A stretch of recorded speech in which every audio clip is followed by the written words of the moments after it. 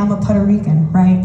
And Puerto Ricans, we like to fix everything at home. So I was like, let me just get some Vicks. This is excited. I was, I'm gonna get some Vicks and I'm fine. I'll put it on my side. And I remember I had really bad pain, and I heard the Lord say, go to the hospital.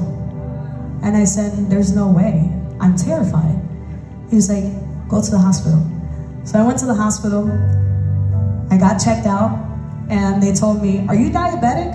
And I said, no. They said, well, your sugar's at 600. And they said, and it looks like you're having pancreatitis. And I said, how? They said, we don't know. This is really random. You're only 29 years old. You're young. This shouldn't be happening to you, but let's run some more labs. So for those of you who probably know more medical terms in this, because I learned, right? They said, also your triglycerides are very high. A normal person would have probably under 200, right? 200 is still pretty high. Yours is in the 4,000s. How are you alive? And I said, this is so random. And you know, you have these moments and you start to question, like, God, like, I've been faithful. I've been serving you. I know you're good.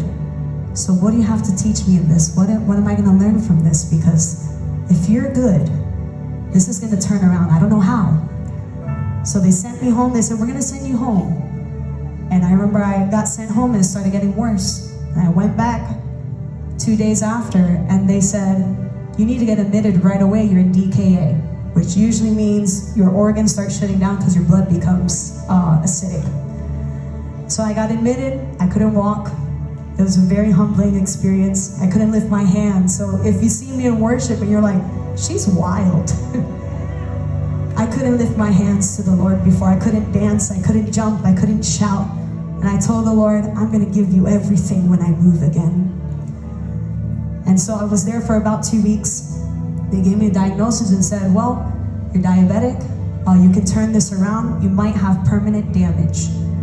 So maybe you'll turn this around now, but in the future, you might be diabetic again. I said, okay. And I did the work. I prayed. I said, Lord, you're a healer.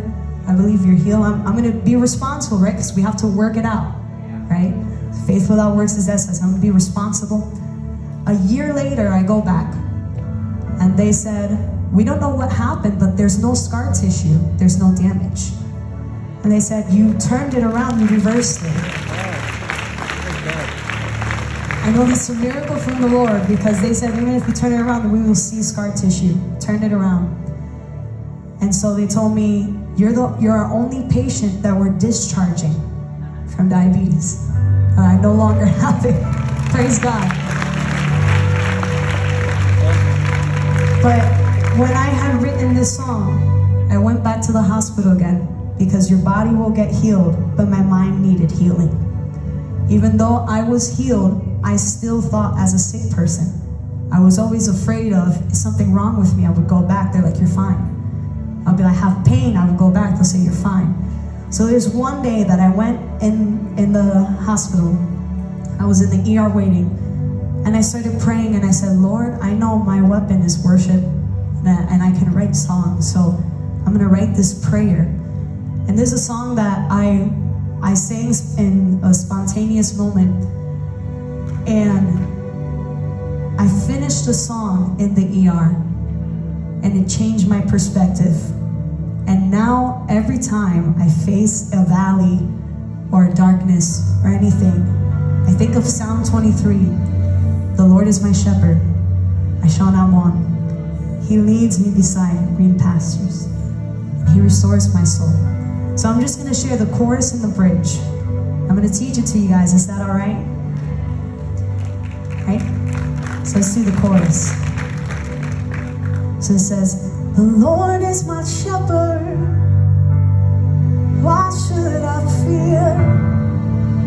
The Lord is my shepherd, I know He's here. The Lord is my shepherd, why should I fear? The Lord is my shepherd, I know He's here. In the bridge, it says, for goodness and mercy shall follow me all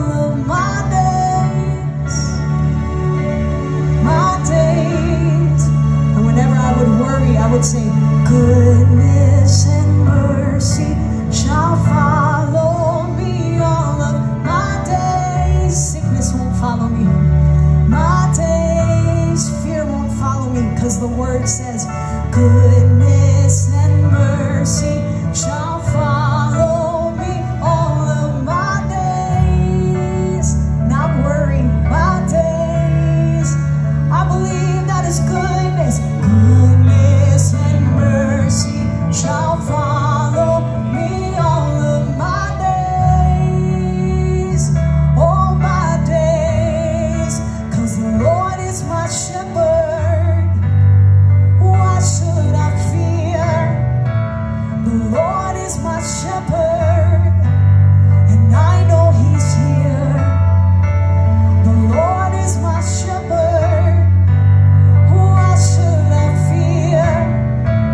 The Lord is my shepherd. Oh, I know He's near. So whenever you worry, you can say, goodness and mercy shall follow me all of my days. It's a promise that's already established. My days. His word is truth, and it says that goodness and mercy shall follow me all of my days. All my days. And if you worry, will I be taken care of? You say, the Lord is my shepherd. Why should I fear? The Lord is my shepherd. You can say, I know He's near.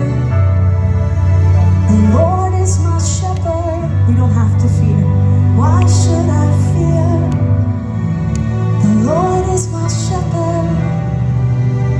I know He's near. I know He's near. Come on, can we just give Him glory for that? He's good and He's faithful. He'll never let you down. And I'm not just saying it just to say words, but the word says it and it's truth. Goodness and mercy shall follow you for all of your days. Amen? Amen. Amen. Let's close out with this last song. I believe you guys know it, that God is a God of promises. He never fails. He's good forever and always. Amen.